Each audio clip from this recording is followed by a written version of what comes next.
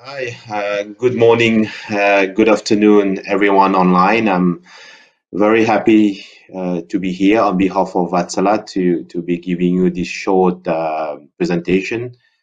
First of all, my name is Nicolas Leong. I'm the Energy Business Director for North and Southeast Asia for Wärtsilä, currently located in Singapore. And today we will talk about flexibility. Why flexibility, I think, is something that we need to be aware of, especially when now the region we are, Singapore and Southeast Asia, we are in this energy transition. What is happening, why this is happening, and how to solve that, how to enable the energy transition. So that's why we are going to look in a couple of slides. So let me, okay.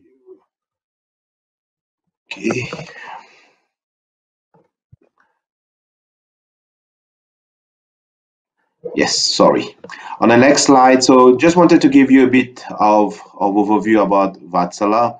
As you can see, Wärtsilä has a long history, founded in 1834, and we have more than 19,000 people worldwide, of 140 nationalities, and in over 200 locations. So we are really, truly a global company in the marine and the energy business.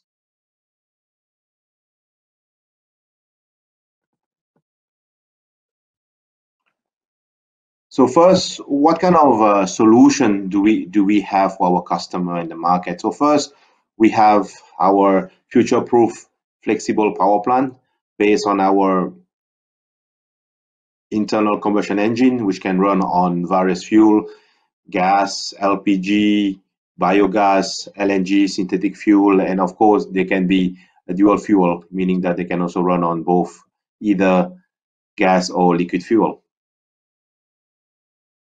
Also, we have our another flexible technology, which is the energy storage, where we can actually provide utility scale energy storage solution, ESS, together with GEMS. GEMS is our advanced energy management system. And in addition to that, we can also do optimization, meaning that together with our GEMS software, we are able to combine various operating assets to create what we call, the hybrid assets, when you can have engine power plant with storage or storage with solar. So this is something that we can offer. And of course, all of that, we also help our customer in their journey. So after we have sell those solutions, we are also here to support them in terms of lifecycle services and asset management, meaning the maintenance and the operation and maintenance that we have for those plants.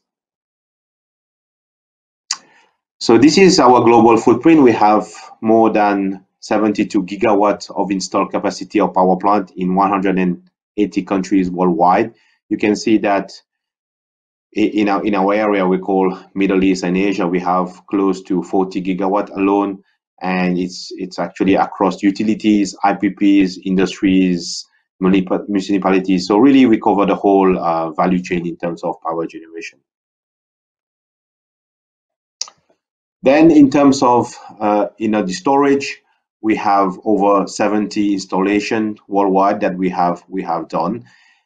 We have actually acquired the energy storage capabilities through the acquisition of Greensmith Energy 3 years ago, and this is the global footprint that we have. And you can see in Southeast Asia, we have actually now under construction more than 190 megawatt hour project. And I think some of you will notice that we have a reference in Singapore, which is a 2.4 megawatt and 2.4 megawatt hour energy storage project that we are currently now executing. So talking about this project, I just wanted to give you a small background. So a couple of years ago, there was this energy storage testbed that was launched by EMA and SP Group. So as you can see here, we have worked with Sunsip to deliver this solution. As you can see, on this picture, our containerized solution, which is called the Wrtsil, is now being lowered and being placed on site in the substation. And you can see at the back the HDB flats. So this is something that is currently under execution, and we're very proud to actually be delivering with our partner Sunsip the first utility scale energy storage project in Singapore, because we believe that this is something that will enable Singapore to in the energy transition, where Singapore wants to build a low carbon future. And this project will be equipped with Wrtsil, our containerized solution for force deployment and flexibility on site. It will also consist of our GEMS, which is an advanced energy management software. And when this will be in operation, it will help Singapore to actually investigate the ESS technology, what kind of impact it will have on Singapore grid, what kind of impact will the hot and humid weather of Singapore have, and most importantly, it will help to write or to produce ESS regulation for future development. So this is something that we are very proud, and we are currently in the execution phase.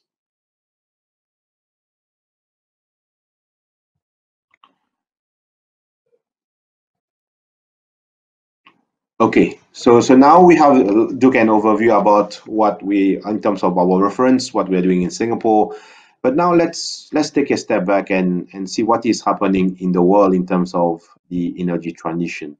So right now, price alone is really driving the whole world, and of course our region, towards more and more renewable. I think every other day in the news, you can see that there are new renewable projects that is coming online or being awarded with very low tariffs, such as for wind, for solar.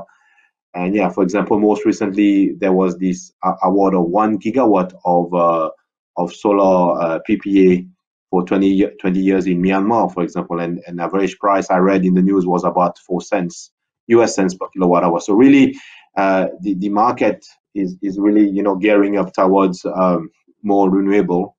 As you can see here from the graph, that really you can see this trend, this energy transition that really in the past there was not much renewable, and now renewable is really coming more and more online, and it's something that we need to be prepared for that.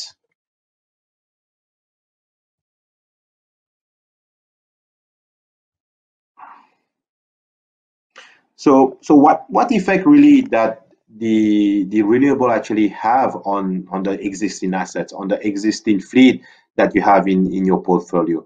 So because of more and more renewable is coming into the system, it will mean that the typical base load, the typical thermal base load, will see more and more less utilization. So for example, here you will see that for various countries that the average fleet utilization for the CCGT, the combined cycle gas turbine, is actually decreasing more and more year on year, and same for the coal power plant, and that's why this is an impact that we are seeing that renewable is having on those traditional inflexible thermal plants.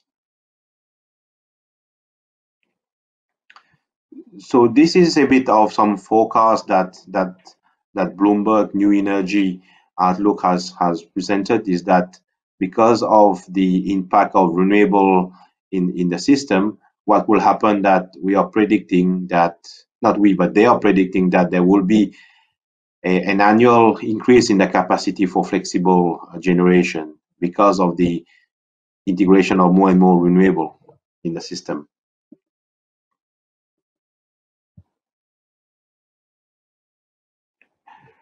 And as I mentioned, that's where there will be lower demand for baseload gas, and we will see more and more demand for peaker gas. So what does it mean is that the role of gas will change as we know it. The role of gas will now move from baseload gas to peaking gas because of renewable, where renewable will become one day, depending on the countries you're looking at, will become the new base load. So when renewable become the new base load, you will need to have more flexible generation, and that's where the role of gas will change from baseload gas to peaker gas, flexible gas. And that's why together with energy storage, these will help the current energy transition that we are seeing in the market. So really, so now you have looked at what is happening globally in the market, that you can see that the utilization rate of traditional thermal power generation is decreasing. So how can we support the market? How can we help this integration of renewable? So what exactly we mean that is what actually we mean that flexible power plant? What a flexible power plant actually can do to solve the let's say the issue that is now bringing up by more and more renewable in the system.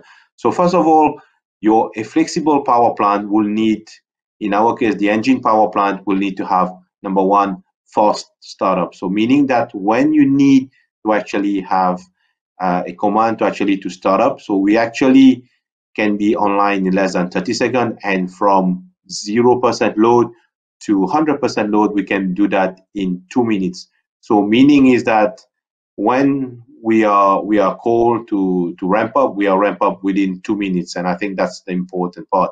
And then of course, when we need to do the base load, we are there. We had one of the highest simple cycle efficiency, and of course after that, because our engine power plant, we have many what we call many units, we are able actually to provide the right optimal efficiency at any time.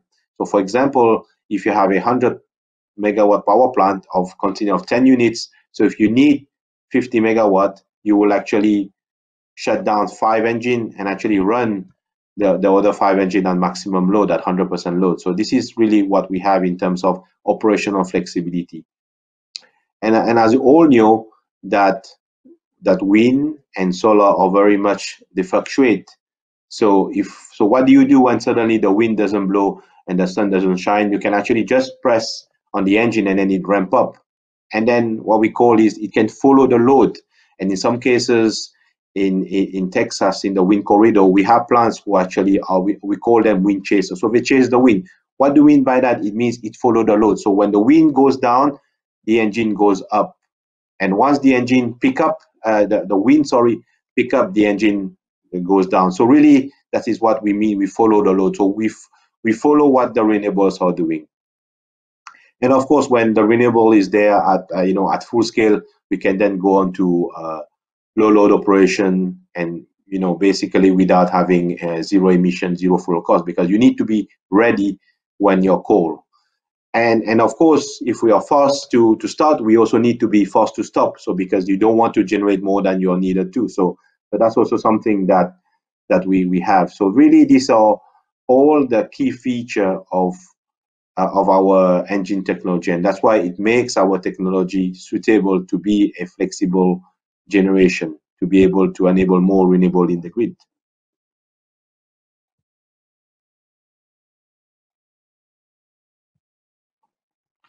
So we have looked at the gas engine technology. So now let's look a bit at the renewable, so plus storage. So we can see that more and more storage project is coming online, and as you can see here, this gives you a kind of a snapshot of what energy storage can do. It can provide you with frequency response, ramp rate control, smoothing, firming, and shifting, and all that. It has different ESS sizing, and that's why we Wärtsilä, as a ESS integrator, we come into the picture, because we are technology neutral, meaning that we have integrated more than 10 battery OEMs and more than 15 inverter OEM, meaning that we will choose the best of what is there on the market based on the pricing, based on the ethical aspect, of course, based on the use case, meaning that we will be very, very, looking at what the customer needs and what is the problem, and then we will offer a tailor-made solution to them.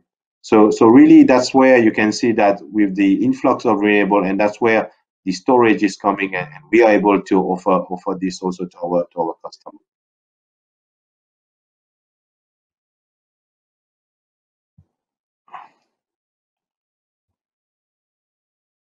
So for me, I have reached the end of our presentation. I would just like to end on these slides, where right now we are in the energy transition for the whole world, also in Southeast Asia.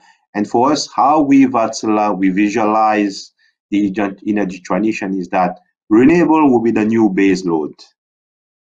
And then what will happen? The role of gas will change, will become flexible gas, and then we will have more and more storage. And all this combination of base load, renewable, flexible gas, and storage will then lead to limitless flexibility.